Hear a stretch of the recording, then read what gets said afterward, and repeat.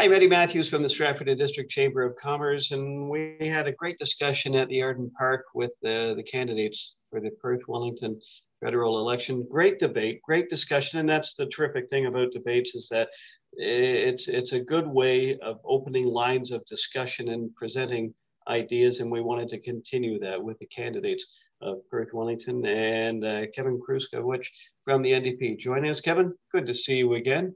Good to see you, Eddie. Thanks for having me.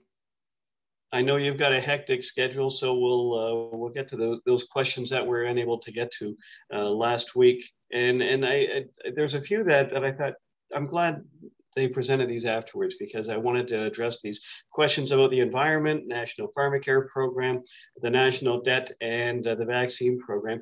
And one thing that a lot of people may not be aware of is that the city of Stratford declared a climate emergency in February of 2020. Now, if elected, what would your government do to eliminate the extraction of fossil fuels and the burning of fossil fuels in this country down the road?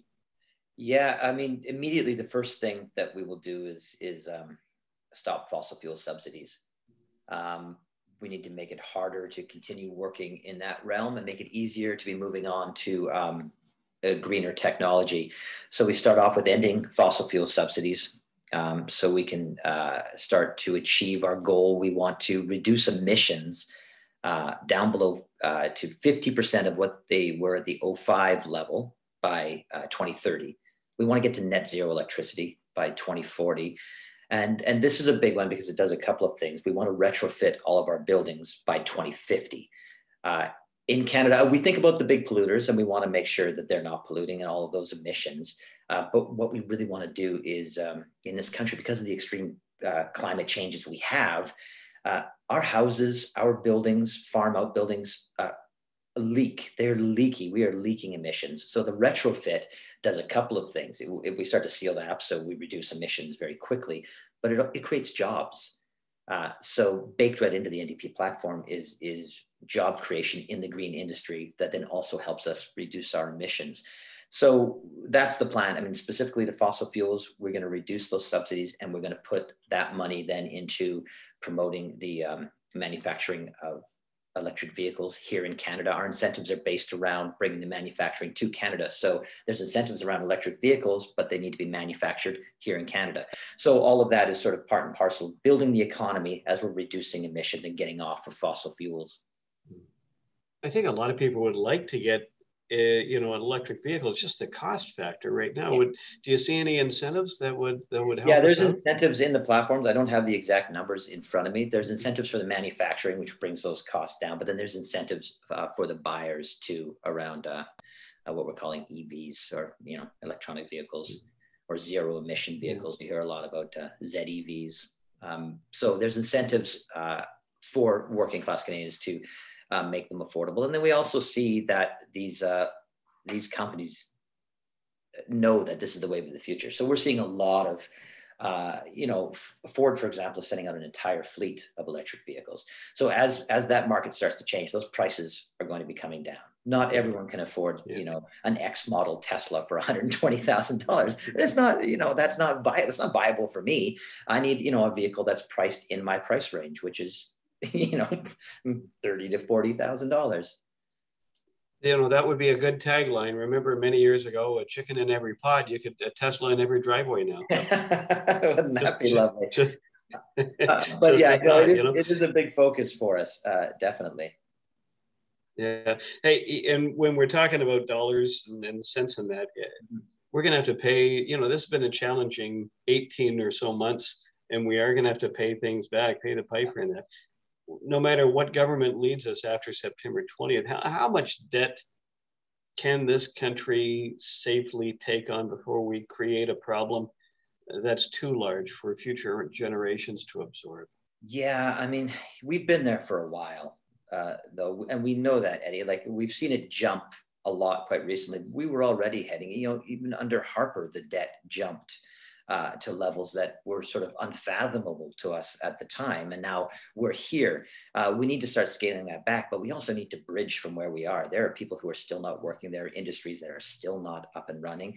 I'm from the arts, and we are, at best, 50% capacity. And, you know, we're heading out of the summer. So all of these great outdoor festivals and outdoor shows that we were able to sort of manifest through this, it doesn't work anymore as it gets colder, and moving inside is still not an option. So we need to bridge from here to there. So yeah, we're going to need to be spending money still until we get completely up and running. The interesting thing about the NDP is often the knock is there's a lot of great policy that takes care of a lot of people, but it's so expensive. How do you pay for it? The Parliamentary Budget Office just did all of the costing on all of the major party platforms. We are the most cost-effective platform. People find that surprising, but with the tax reforms that we're proposing, we will generate $166 billion over 5 years. Now, our investment is about $214 billion over 5 years. So that's just $48 billion over 5 years in cost. That's still a lot. But when we start to look at it, so in 2021-22 for us, it's projected to be a $145 billion deficit, because we want to build universal pharmacare. We want to really start that green infrastructure, retrofitting homes, all of that. So that's high. That's 145 billion. But right the very next year, down to 53 billion, and then down to 34 billion by 2025. So if we look at the way that number is moving, we see that we're already on track to start sort of contracting that spending once we sort of implement these programs and build the new green economy. Now, does that come into effect if the ducks are lined up in a row? Because part of it too is making the rich pay their fair share, is what your leader has said. So is that including that sort of thing? Yeah, that's the thing. That's where, for us, that's where the revenue comes from. Like, and it's a legitimate revenue stream. And I know a lot of people go, well, that's not possible. But it is. It's going to take a lot of work. It's going to take tax reform. And there's going to be a lot of crying foul from the ultra wealthy. But we know that a good number of the ultra wealthy have not been paying their fair share. We can look to the Panama Papers, and we know that money was moved offshore and hidden from the Canadian government. We have all of that information. So we know that that's happening. So we want to close those tax loopholes. Anyone making over $10 million, there's a 1% tax on anything over $10 million. That's not excessive. Capital gains, we want to move up to 75%. We want to add luxury taxes, 20% luxury tax on things like all of your yachts and jet planes. Eddie, you're going to have to pay 20%. On that. I figured that would eventually happen. And also a foreign buyer's tax and a speculation tax. So all of these things will help the housing market, as well as sort of create revenue for this country in a way that does not affect working Canadians. Working Canadians under the NDP's plan, our taxes will not change. So we are going to try to make life more affordable for working Canadians and just make the ultra wealthy and corporations pay their fair share. We're just asking for them to pay their fair share. We're not going after them. We're not attacking them with excessive taxes. Moving the top marginal tax rate up 3 points is not. We're just moving back to sort of early 2000 levels. So it's not excessive, and it's not a malicious attack. We're saying you should also pay your fair share. Yeah, no, and folks, if you have any questions too, or any concerns, just go to Kevin's website and ask any questions. They're very open about all this sort of stuff too. And I'll ask you one last question, because I know you've got a busy schedule. We've been hearing, especially this week, about the vaccine mandate and some of the protests that we've seen in front of hospitals, for crying out loud. This is an issue that's going to divide an awful lot of people in this country. But for those people that have medical issues and valid medical exemptions, what will your government do to keep all Canadians safe, including those with the compromised immune issues? Yeah, well, that's what this is about for us, is taking care of all of our neighbors and fellow Canadians who can't. Like, we're proposing that everyone who can be vaccinated should be vaccinated, so we can take care of the ones who can't be vaccinated.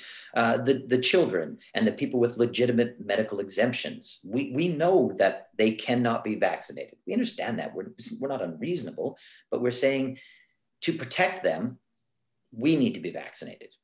Just as we were vaccinating children for rubella and polio so they would protect the rest of us, it's now our turn to protect the children. That's what we believe. Now, we have control over federal employees to a certain extent. So we say if you're a federal employee, yes, you need to be vaccinated. We feel that that's a proper and fair and a good precedent to set for all Canadians. But we are saying we want Canadians to be vaccinated, ones who can be vaccinated, so we can take care of those who can't. That's what it's about, helping out our neighbors to make sure we all get through this and not allow this virus to continue to mutate and get a bit smarter than what our science is at right now. We need to get on this now, and that's what we believe. Yeah. Kevin, great to talk to you, and congratulations and good luck on September 20th. You've had a good campaign so far. You've met an awful lot of people, and we'll see how things work out on September 20th, okay? All right. Thanks a lot, Eddie. I appreciate the time. Thanks, Kevin. I'm Eddie Matthews for the Stratford and District Chamber of Commerce.